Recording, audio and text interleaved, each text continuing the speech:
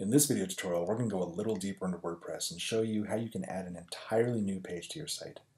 Unlike a blog post such as these here on my homepage, a new page can be a permanent resident which visitors can find a link to in your navigation bar. We're going to add that to the bar with a special link, as well as create a submenu for our vehicles. We'll show you how to do that. But first, let's create our page. I'm going to come up above my header, hover over my site name next to the home icon, either click that or dashboard to go into the backend. And down here on the left, I will look for pages.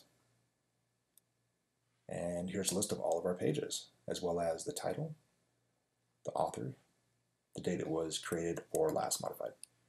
I want to add new. And now we can begin on our page. I'm going to give this a title, and this will be what's in the URL, not exactly what's on the page itself. Now I'm going to make sure I'm in the visual editor, and this acts like a mini word processor. If this toolbar toggle hasn't already been toggled, go ahead and toggle it.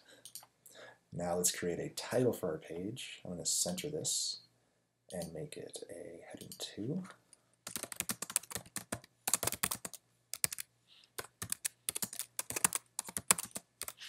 There we go, that looks pretty good. Come down a couple lines. Now before I add text, I want to add an image of our Mazda 3. So I'm going to cut up to Add Media above bold and italic, click on that. And I don't have an image of a Mazda 3 in my library, so I'll have to pull one from a file. So I'm going to upload file, either select file or drag and drop, and it will automatically upload. So before we add this into the page, I'm going to make a few changes in this sidebar area here. I'm going to add a caption.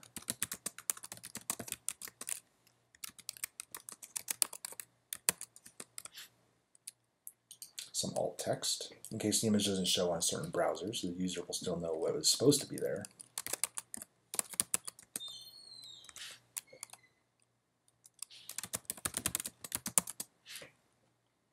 And that'll do.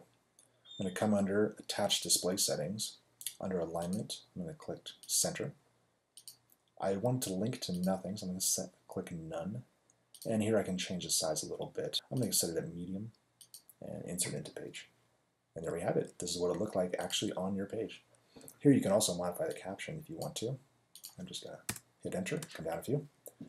And now I'm going to add some filler text, which I have off screen here. I'm going to copy this, paste.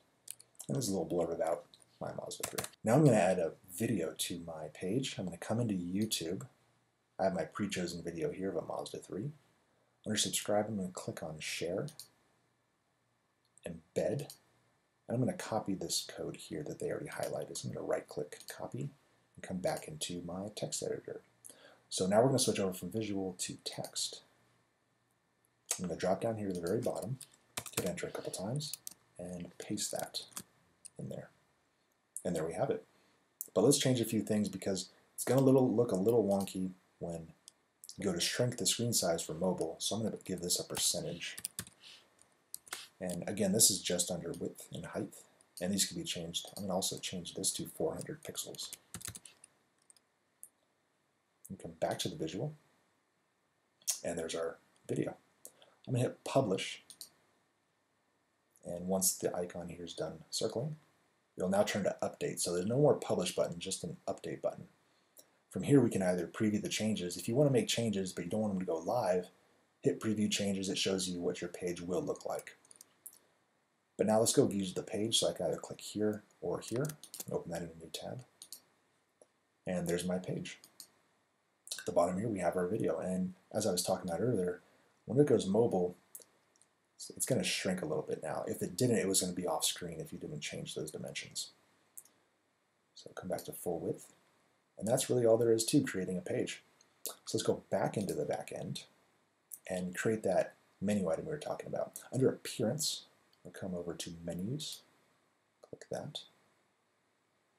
And now I want to make sure I'm in Edit Menus and select a menu to edit is primary, not the dashboard.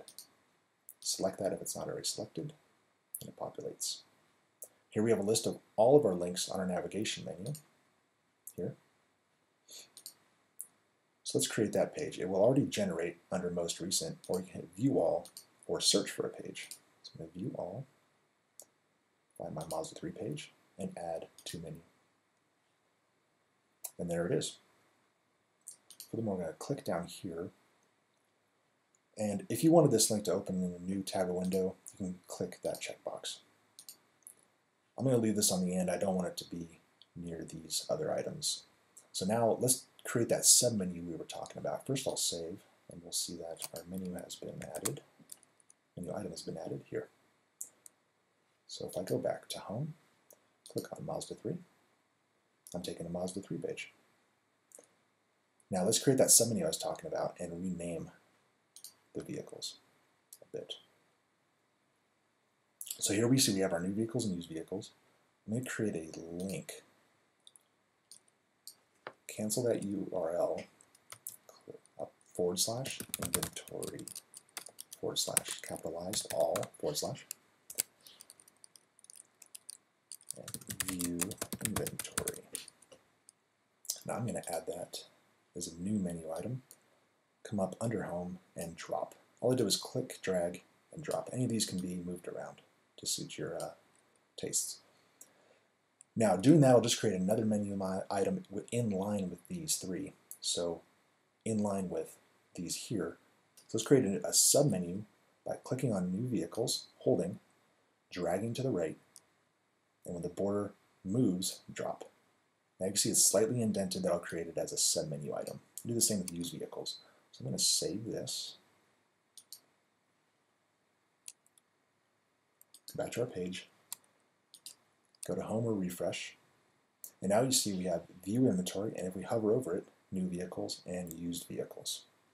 So if they click new or used, they come to new or used, or view inventory shows them all vehicles in inventory.